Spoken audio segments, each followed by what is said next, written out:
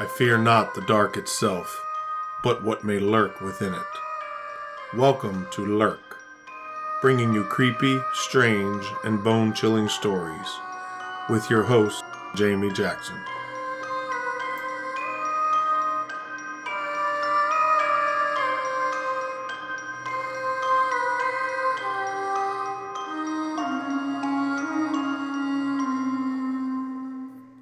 Hey lurkers, welcome to this week's episode.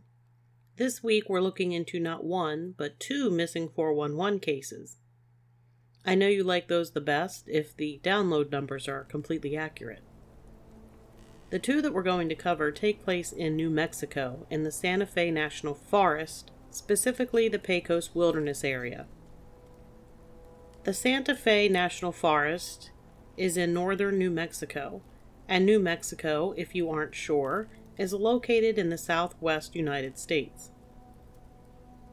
The forest was established in 1915, and it covers 1,558,452 acres. The elevation ranges from 5,300 feet to 13,103 feet at the summit of Trucas Peak in the Pecos Wilderness. Within the Santa Fe National Forest borders, you'll find meadows, miles of conifers, and a dormant volcano with a 15-mile wide crater. It has 4 wilderness areas, 2 wild and scenic rivers, and miles of scenic and historic byways. The terrain is dense and rugged, so it's the perfect place to go elk hunting. I guess so, since that's what our missing person was out doing when he disappeared. 61-year-old Melvin Isidore Nadell, or Mel, was a scrappy 5-foot 2-inch tall Caucasian, around 130 pounds, with black hair and brown eyes. Mel, though in his 60s, was extremely fit. He had a first-degree black belt in Taekwondo and was a Pilates instructor. In fact, he owned a local Pilates studio called Pilates Fitness Plus. Mel was originally a Brooklyn, New York native who in 1991 moved to New Mexico with his wife and daughter to open a jewelry store with a longtime friend. Mel, his wife and daughter, lived together in El Dorado, New Mexico. While he owned and worked in the jewelry store, Mel homeschooled his daughter until she was 16, and then she took her GED and entered community college. Because of this, Mel and his daughter were extremely close. Mel eventually became a personal fitness trainer, and that's when he opened his Pilates studio. On Sunday, September 6, 2009, Mel tells his wife he's going to head back out to hunt elk with his friend Jim Muniz and Jim's brother-in-law in an area of the Santa Fe National Forest close to Elk Mountain. He goes and changes into his typical hunting attire: warm polypropylene underclothes, thermal socks, hiking boots, camo pants, and camo shirt. Some descriptions include a turtleneck. He also packed his camping gear, as he planned to camp overnight and come home the following day. He asked his wife if she was good feeding their pet bird, and off he went. He arrived at the camp and met up with Jim and his brother-in-law. Mel had been hunting with Jim Muniz for 6 years. Around 4:30 p.m., Mel tells his companions that he's going to walk about 50 yards or so away, set up a ground blind, and wait for a bit, then head back to camp and wait for them to get back. A ground blind is basically on the ground, and it's something that you erect, put together to hide yourself from the game. So to hide yourself from the elk, and it's on the ground, as opposed to like a tree stand or a tree blind that would hide you up in the tree. For those who don't hunt or have no clue what I'm talking about. There are 2 important things to know about Mel and hunting. The first is that he loved the outdoors, but he never roamed far from camp when hunting. He preferred to set up ground blinds and wait. He also always carried his GPS unit with him. Mel had been lost before during a hunting trip several years in the past, and the experience kept him close to camp and always with his GPS. When Jim and his brother-in-law showed up back at camp around 7 p.m., Mel wasn't there. His Jeep was there, but there was no sign of Mel. Mel's hunting buddies used their flashlights to look around for him. They honked their car horn and fired shots in the air, but heard nothing in return. A nearby hunter with a satellite phone helped them call Jim's wife, who called police and informed Mel's wife. The three men then continued looking into the night. On Monday morning, searchers arrived on scene, and the dog teams arrived by the afternoon. Mel's Jeep was still there at camp, and it was locked. Upon searching it, they found his cell phone, GPS, and other gear. The only items missing were his gun and bow and arrows. There were 3 agencies involved in the search for Mel Nadell: the New Mexico State Police, the National Guard, who provided a helicopter, and the State Department of Corrections, who brought with them dog teams. There were about 30 searchers, several canine teams, and the helicopter. Because of the ruggedness of the terrain, only people experienced in search and rescue were able to join in the official search. The scent dogs were able to track Mel about 150 yards down a trail before the scent ended. It was the direction he had told Munoz he was going to travel. Because the scent ended, Jim felt that Mel had made it back to camp. He also said that the GPS being locked in the car was a little troublesome, because, like I mentioned, Mel always carried it with him while hunting. It was one more possible sign that he had made it back to camp. But where the heck was he? Lieutenant Eric Garcia with the New Mexico State Police said, "What is really concerning us the most is that Nadell's trail just flat out ends. It's a very strange type of predicament. The search was expanded by 10 miles in all directions from where the scent dogs lost his trail. The dogs kept tracking the same scent trail that ended where Mel's Jeep was parked, which was about 100 or so yards from the camping area. The state police brought in crime scene investigators to rule out foul play. There was no indication of foul play or suspicious activity, but they wanted to be certain. On Wednesday, the search was stopped because of heavy rains and resumed again Thursday morning. Jim Munoz said that there was no sign of struggle and no cougar or bear tracks. He stated, "Even if he had been attacked by a cougar, we would have found his bow." Because really, how many bow or gun-toting cougars and bears have you seen? As the search continued to turn up nothing, there was some speculation that Mel Nadell had disappeared on purpose. Some of this was based on the police finding a new pair of women's jeans in his Jeep. The assumption was that he had a girlfriend on the side and had taken off with her. But Mel's wife said Mel was from the 80s rock era. He liked his jeans tight, and because he was only 5 foot 2 inches tall, he really didn't care if they were men or women's, as long as they looked good. Everyone who knew Mel discounted the idea he would disappear on purpose. Then there was some concern over a large-sized men's jacket the police claimed was found in Mel's Jeep. They were trying to find the owner, but Jim said the jacket wasn't in the Jeep in the initial search, and he was certain that it belonged to one of the searchers. Mel was also extremely close to his daughter, and he would never take off and not communicate with her. Jim said that when Mel arrived at camp, he was in a good mood, smiling and joking around. Jim also said that Mel had not been drinking.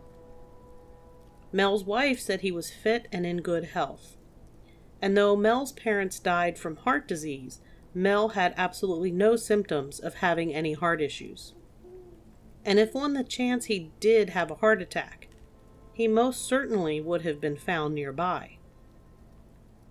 Also interesting to note is that Mel had a recent knee injury and actually went hunting with it wrapped up.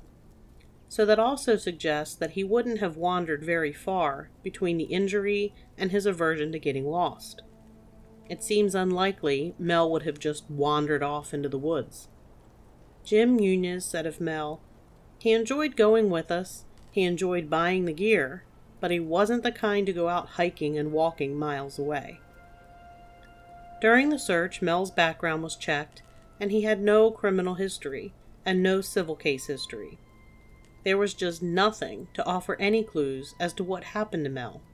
No obvious things in his life and history, and nothing found in the search.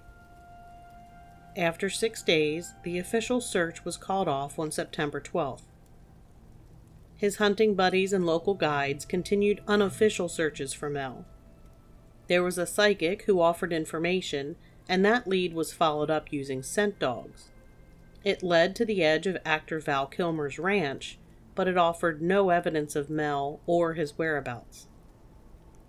On June 16th, 9 months after he went missing, Taos Search and Rescue conducted another search for Mel, but it too turned up nothing. Nothing has ever been found of Mel. No remains, no clothing, no gun, and no bow and arrows. He simply vanished without a trace. Would you be surprised to learn that Mel isn't the only missing person from that area? You wouldn't be surprised because I already told you we were talking about 2. So, obviously there's another one.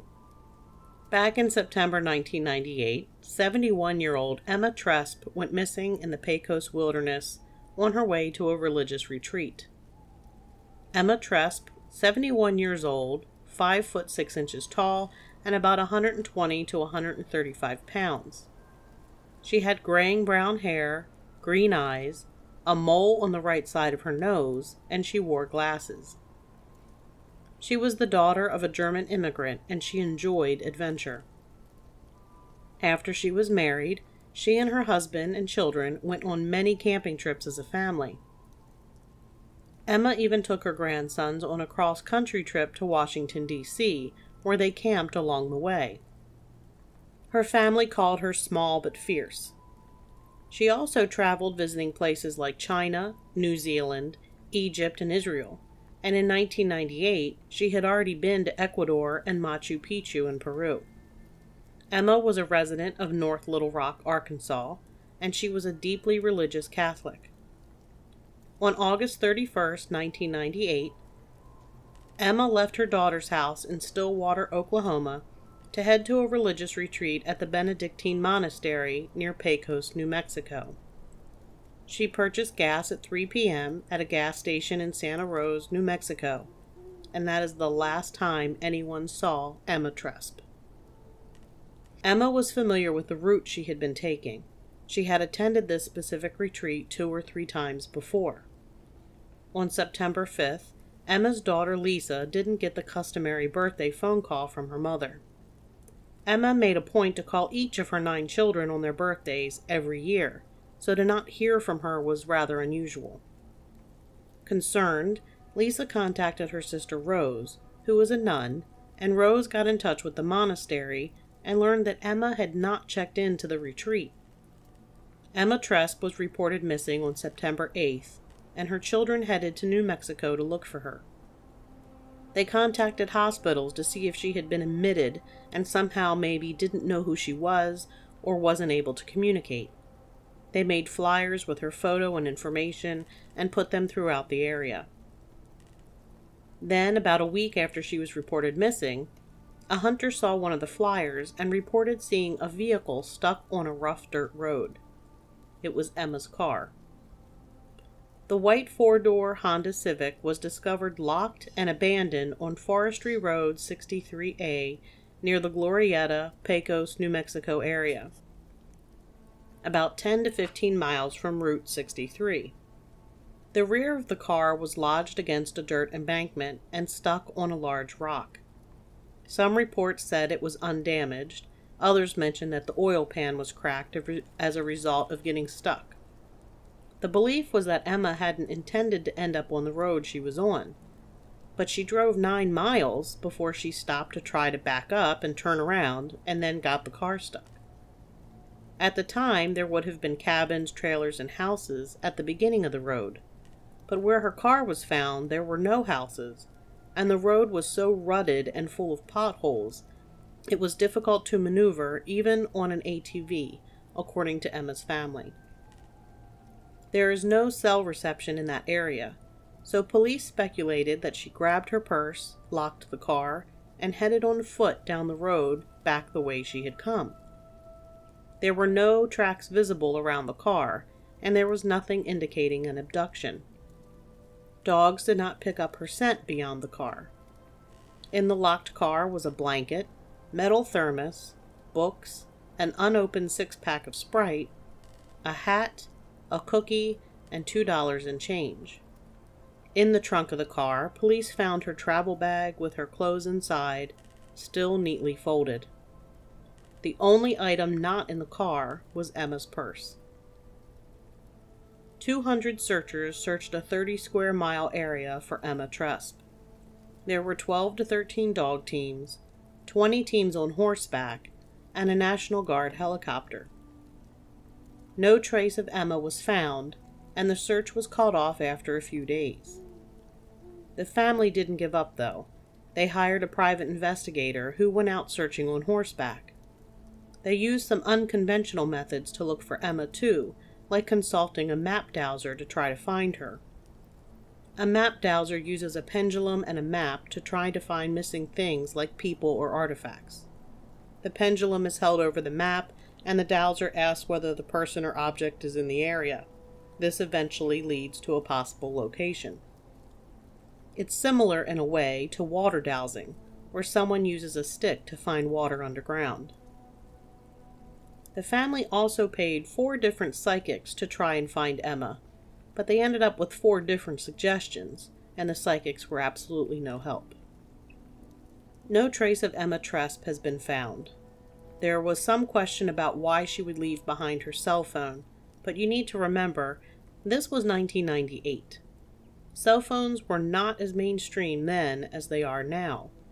Cell service was spotty, and back then there were things like roaming charges and charges per minute of use. So if there was no service, the phone was not much use to her at all. Other information I found said the day Emma went missing was a typical summer day with temps in the 70s, and it was sunny. There was also a mention that the road her vehicle was found on is known to locals as Camino del Diablo, or the Devil's Road. No idea why, though. It could be as harmless as the rough road terrain generating the name. There was also a brief mention that there were prints, thought to be Emma Tresp's prints, around the vehicle, but none leading away. There was no blood found, and scent dogs only picked up her scent around the car. And I know that I told you I only had 2 missing persons cases to cover, but surprise! This time it is a surprise. I have more that I will touch on briefly. The year before Emma went missing, the truck of Robert Amos Browning, who was 19, was found near Monastery Lake, which you might guess is close to the Benedictine Monastery, on May 15, 1997. The truck was unlocked and the windows were down.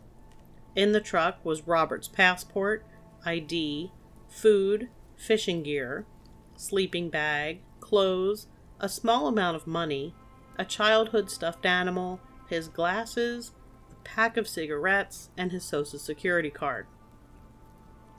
Robert's family said that he was basically homeless and living out of his truck. One item that was missing was the ignition key to the truck. A locksmith was able to make a copy, and when they used it, the truck started right up without any issue, ruling out any mechanical problems. It also had half a tank of gas in it when it was found. The night before, Robert Browning had stayed with his brother in Albuquerque, New Mexico. Robert's father said that his son had met with a Navy recruiter earlier that day and was scheduled to take the placement test the next day, but never showed. Robert had told his brother he was going camping in the Pecos Wilderness. A search consisting of a helicopter, dog teams, and state police on foot and on horseback was conducted May 18th. No sign of Robert was found.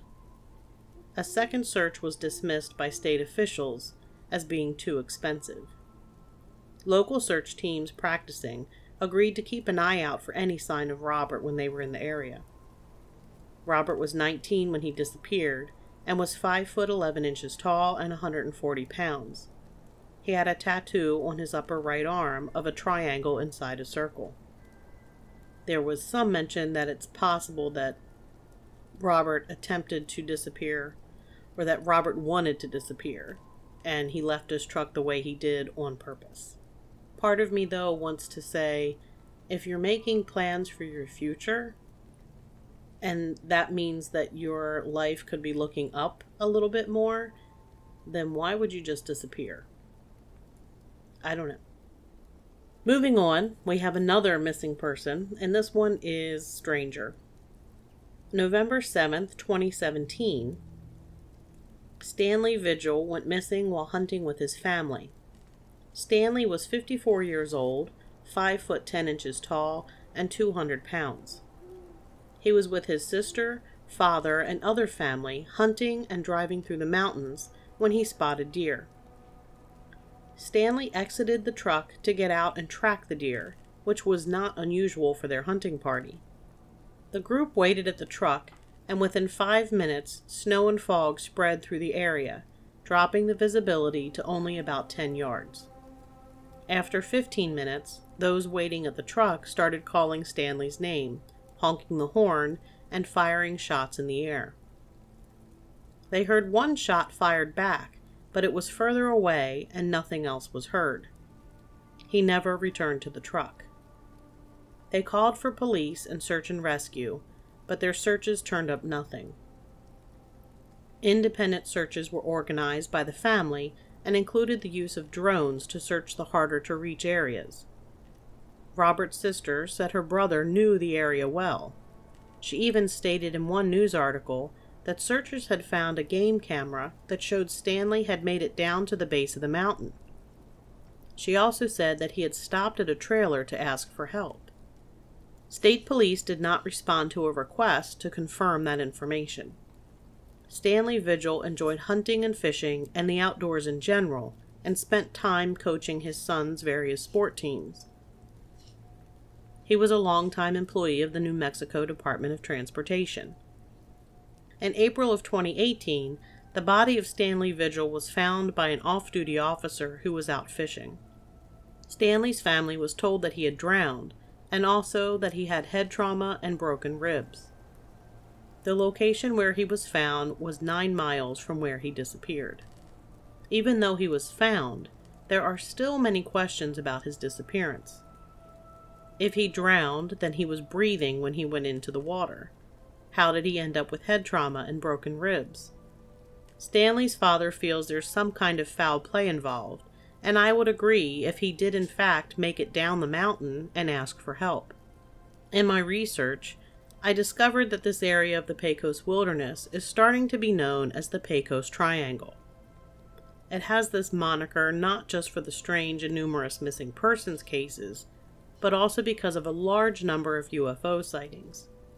It is also said that the Native Americans believed this region was inhabited by a wide range of evil spirits and supernatural creatures, like giant snakes and a shape-shifting demon. Early settlers talked of strange lights seen in the woods and on the mountain. There's mention of the ghost of a priest who was supposedly killed by Native Americans, and his ghost now roams areas of the wilderness. People see a dark, shadowy figure moving through the woods, but when they go to see who it is, there's no one there. The area was also the site of the Battle of Glorieta Pass, that is dubbed the Gettysburg of the West. It was a battle during the Civil War where the Confederates tried to break the Union's possession of the West, but ended up with the Confederates retreating into Arizona and Texas. Another point to mention, New Mexico is number 3 in UFO and Bigfoot sightings behind Washington and Oregon. I want to stress, I am certainly not saying that any of these things were involved in the disappearances of these people. Not at all. I think possibly Robert Browning potentially could have disappeared on purpose. That's my thought.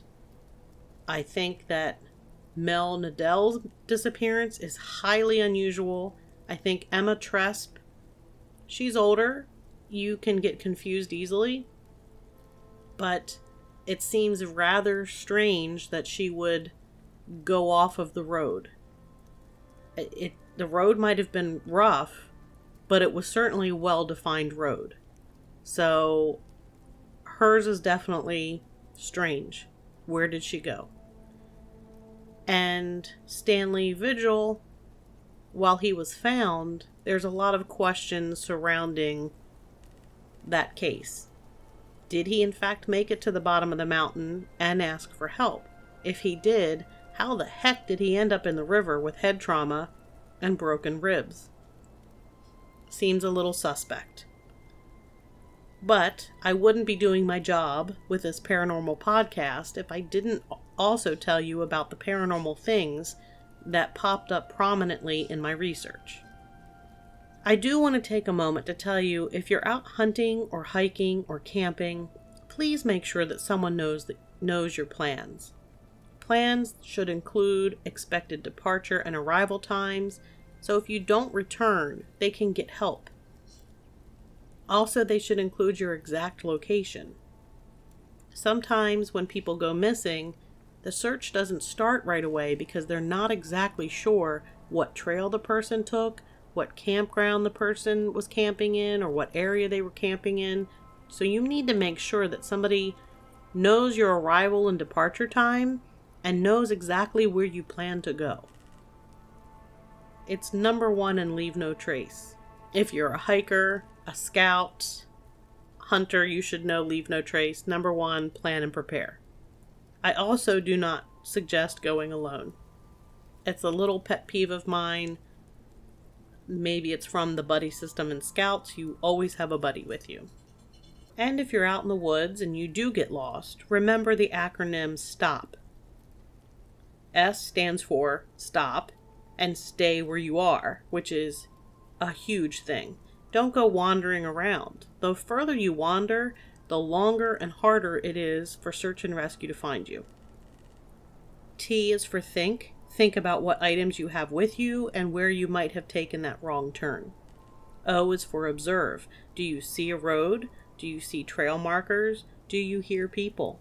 And P is for plan. Make a plan for what to do if you need to stay longer than you want to. Do you have the ability to make fire, build a shelter, etc.?